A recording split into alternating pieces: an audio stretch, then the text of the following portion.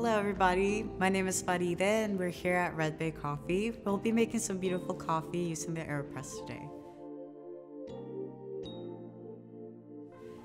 The Aeropress is very easy to use and it's sturdy, making it popular to use for camping, for instance, or for a picnic. The supplies you're gonna need are gonna be Aeropress filters, hot filtered water, a vessel of your choice. For today's purpose, I'll be using my phone as a timekeeper. Ground coffee, and the coffee we'll be using today is our single origin from Colombia, Coltrane. I especially like this coffee because it has flavors of dark chocolate and really delicious cane sugar. The Aeropress will give the coffee a fuller body, making it a smooth cup of coffee to drink in the morning. To start, grab your vessel and the bottom part of your Aeropress. Go ahead and disconnect where the filter goes in the little chamber.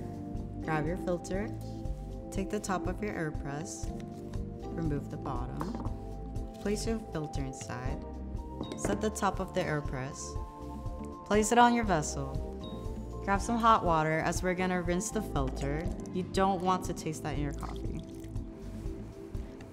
Now you're gonna want to discard the water in the cup. It won't taste good. Oops.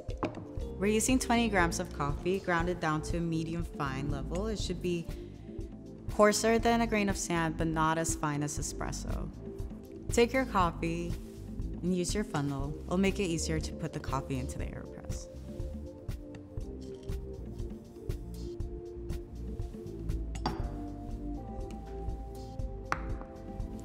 Grab your hot water, pour it into the Aeropress.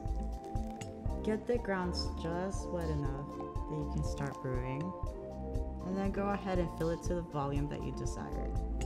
Today I'll be filling up the Aeropress up to the third line. Next we'll be grabbing your plunger, setting it into place, and we'll be marking our phones to 1 minute and 45 seconds. Perfect. Now you're gonna grab the plunger and give it a really steady push. Nice and easy. And you're gonna keep going until you hear a hissing sound. That's when you know you have to stop. No need for a gym membership with this. There we go. Set it to the side when you're done. Give it a little stir.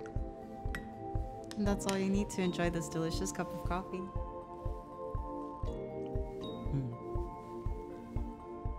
Thank you for joining me today. For more information about our coffee, coffee gear, and coffee apparel, visit us at redbaycoffee.com.